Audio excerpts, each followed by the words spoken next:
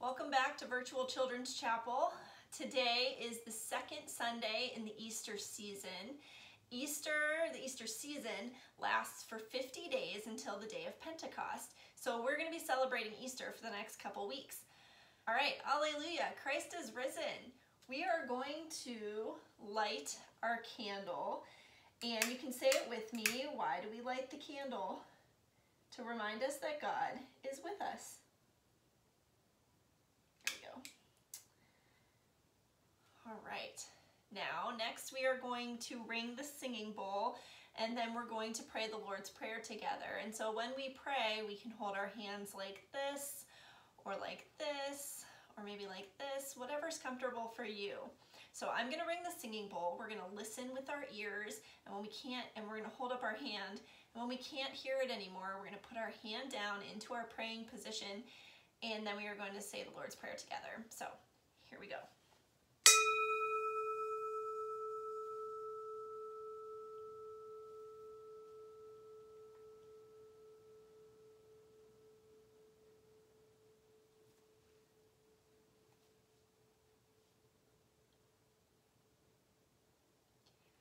Our Father, who art in heaven, hallowed be thy name.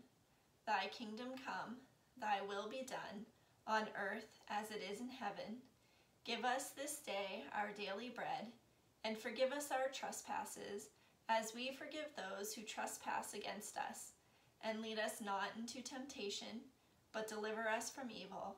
For thine is the kingdom, the power, and the glory, forever and ever. Amen. Okay, next we're going to do our ritual of water. So you will need a bowl and a towel and a cup of water.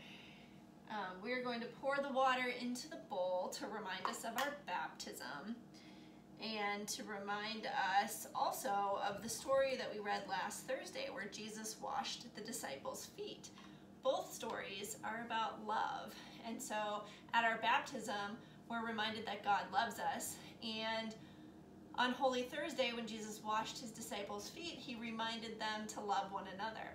So I want you to touch the water with your hand and say, God loves me. And then remember to make a blessing on you or maybe on someone else who's near you. You can do a blessing like this as well. It doesn't matter. And then you can wipe your hands off with the towel. Okay, next I have a really special clip for you. Miss Catherine, who leads our children's choir, has a special song for you. And it's super easy. It has one word, and I bet you'll never guess what that word could possibly be in the Easter season. But here you go. You're going to find out. Here's Miss Catherine.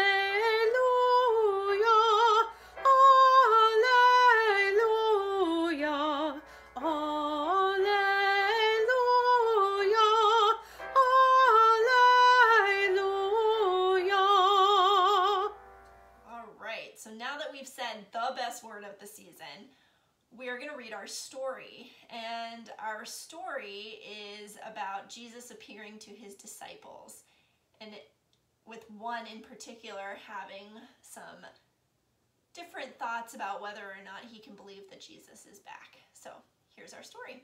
Thomas and Jesus. The Bible has 66 different books inside of it. 4 of the books tell us about Jesus' life. They are called the Gospels. This story can be found in John's Gospel.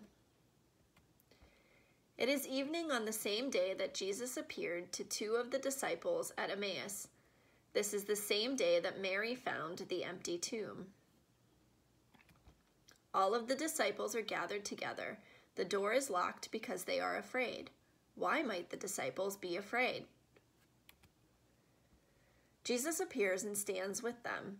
Peace be with you, he says. The disciples rejoice. Jesus is with them again. He shows them his hands where the nails had gone through when he was hung on the cross. Jesus says again, "Peace be with you. As my Father has sent me, so I am sending you." When he says this, he breathes on them. "Receive the Holy Spirit. The Holy Spirit will be with you in the days to come." This is Thomas. He is one of Jesus' disciples. He was not with the others when Jesus appeared to them. When the others see him, they tell him, "We have seen the Lord." But Thomas says, "Unless I see the nail marks in his hands, I cannot believe." 1 week later, all the disciples are gathered behind locked doors again. This time, Thomas is with them. Jesus comes to them again and stands in the room. "Peace be with you," he says. Then Jesus turns to Thomas and says, "Do you see my hands? Do not doubt, but believe." Thomas replies, "My Lord and my God." Jesus tells them, "You believe because you have seen me. Blessed are those who do not see but still believe." Jesus does many other amazing things with his disciples. These stories are told so that you may believe that Jesus is the Son of God. Okay, so in the Easter season, we are hearing lots of stories about Jesus, the risen Jesus, appearing to his disciples and preparing them for a time when he's not going to be with them anymore. And so he's showing them that they're able to believe even though he won't be directly with them. And so that's just like us. I mean, we can feel Jesus, we experience the way that God is with us, but we don't always necessarily see God. And so, but we believe, we know and we feel, and in our hearts we know that God is there.